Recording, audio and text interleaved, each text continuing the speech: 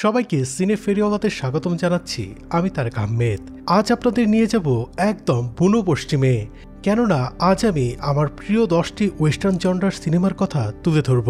তার আগে একটি কথা, আপনি যদি চ্যানেলটি এখনও সাবস্ক্রাইব না করে থাকেন তো সাবস্ক্রাইব করে বেল আইকনে প্রেস করে রাখুন, যাতে করে আমার ফেরি করা সিনেমাগুলো সবার আগে পৌঁছে যায় আপনার কাছে।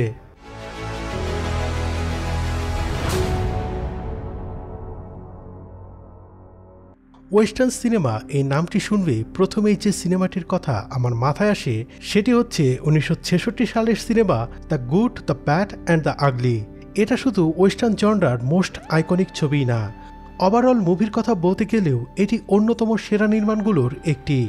এই ছবির গল্প আবর্তিত হয়েছে তিনজন বন্দুকধারীকে ঘিরে, ব্লন্ডি যাকে বোঝানো হয়েছে দ্য গুড, অ্যাঞ্জেলাইস কিংবা দ্য ব্যাড, বেনটুকো বা দ্য আগলি। তারা তিনজন একটি কবরস্থানে লুকিয়ে রাখা গুপ্তধন খুঁজে বের করার প্রতিযোগিতায় লিপ্ত হয়। এক কথায় বলা যায় এই সিনেমাটি একটি এপিক।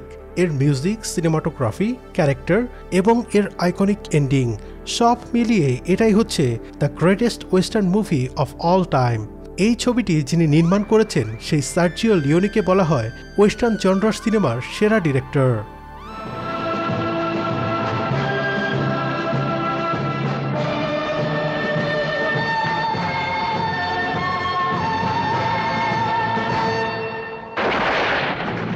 দ্বিতীয় যে নামটি আসে সেটি হচ্ছে 1969 সালে মুক্তিপ্রাপ্ত মুভি অনস আপন এ টাইম ইন দ্য ওয়েস্ট।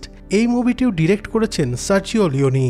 এই ছবির গল্পও কিন্তু আবর্তিত হয়েছে তিনজনকে ঘিরে, একজন হারমোনিকা বাজানো বন্দুকধারী, একজন রহস্যময় বিধবা নারী এবং একজন রুথলেস ভাড়াটে খুনি, এবং তারা তিনজন মিলে গড়ে তোলে একটি প্রতিশোধ ও লোভের গল্প। ছবিটির গল্পের গাঁথুনি এমন যে দর্শককে ছবির শুরু থেকে শেষ পর্যন্ত একদম টান টান উত্তেজনার মধ্যে রেখে দিবে।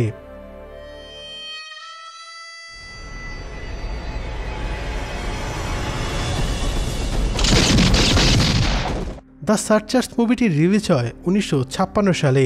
সিনেমাটি নির্মাণ করেন ক্লাসিক হলিউড যুগের অন্যতম সেরা নির্মাতা John Ford.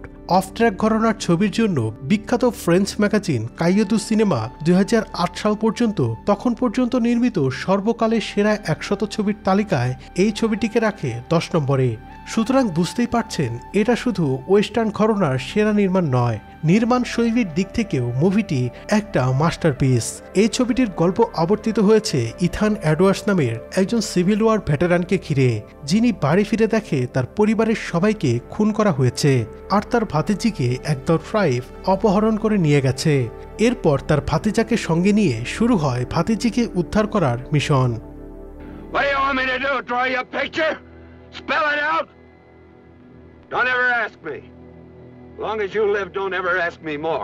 Butch Cassidy and the Sundance kid ছবিটি মুক্তি পায় 1969 সালে, আর সিনেমাটি নির্মাণ করেন জর্জ রয় হিল। ছবিটি নির্মিত হয়েছে সত্যি ঘটনা অবলম্বনে। আমেরিকার কুখ্যাত ব্যাংক এবং ট্রেন ডাকাত রবার্ট পার্কার, যিনি বুচ ক্যাসিডি নামে পরিচিত ছিলেন, এবং তার দলের আরেক সদস্য হ্যারি অ্যালোনজো ওরফে সানড্যান্স কিডকে নিয়েই এই ছবির গল্প এগিয়েছে। ছবিটি একই সঙ্গে বেশ হিউমারাস এবং অ্যাকশন প্যাকড। আমার তালিকায় 5 নম্বরে রয়েছে 1992 সালে মুক্তিপ্রাপ্ত মুভি আনফরগিভেন। ছবিটি নির্মাণ করেছেন ওয়েস্টার্ন ছবির অন্যতম সফলনায়ক ক্লিন্ট ইস্টউড। সিনেমাটি বেস্ট মুভি এবং বেস্ট ডিরেক্টর সহ 4টি ক্যাটাগরিতে একাডেমি অ্যাওয়ার্ড অর্জন করে। এই ছবিটি বুনো পশ্চিম সম্পর্কে আমাদের যে মিথ সেগুলো না দেখিয়ে বরং সে সময়ে যারা বাস করত তাদের জীবনযাপনের কঠোর বাস্তবতা তুলে ধরেছে। এই ছবিতে গান ফাইটাররা নির্মম হত্যাকারী নয়, বরং অতীতের পাপের জন্য অনুতপ্ত এবং এই জীবন থেকে মুক্তি খুঁজে ফিরে।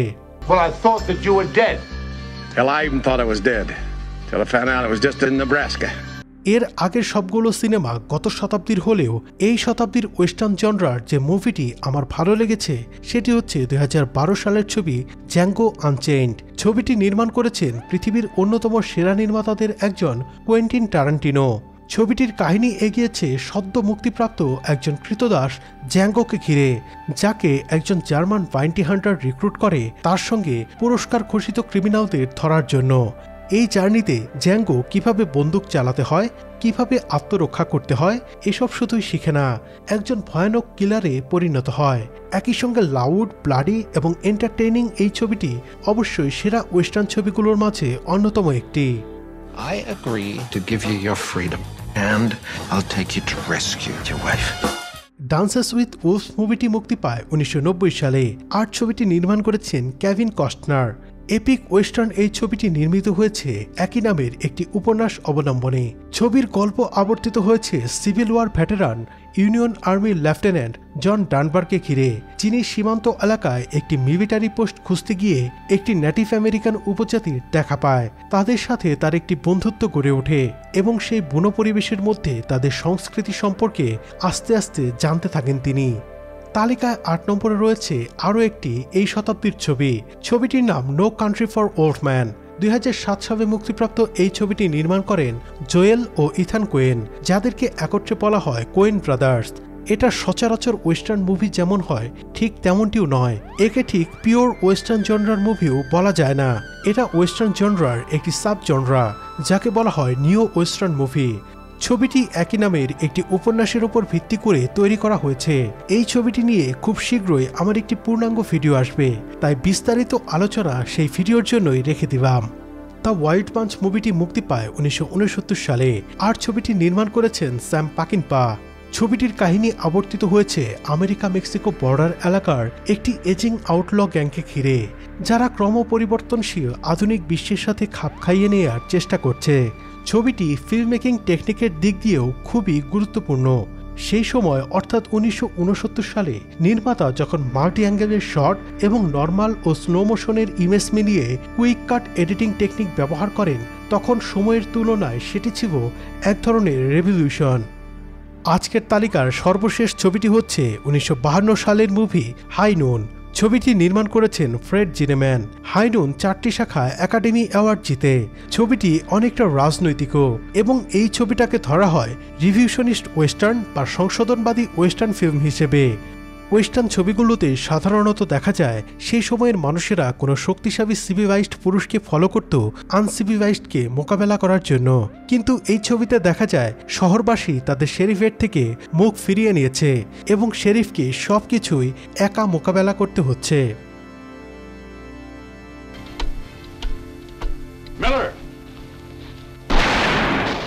আজকের ভিডিওটি এ পর্যন্তই। ভিডিওটি যদি ভালো লাগে তবে অবশ্যই থামস আপ দিয়ে এবং চ্যানেলটি সাবস্ক্রাইব করে আমাকে অনুপ্রাণিত করবেন।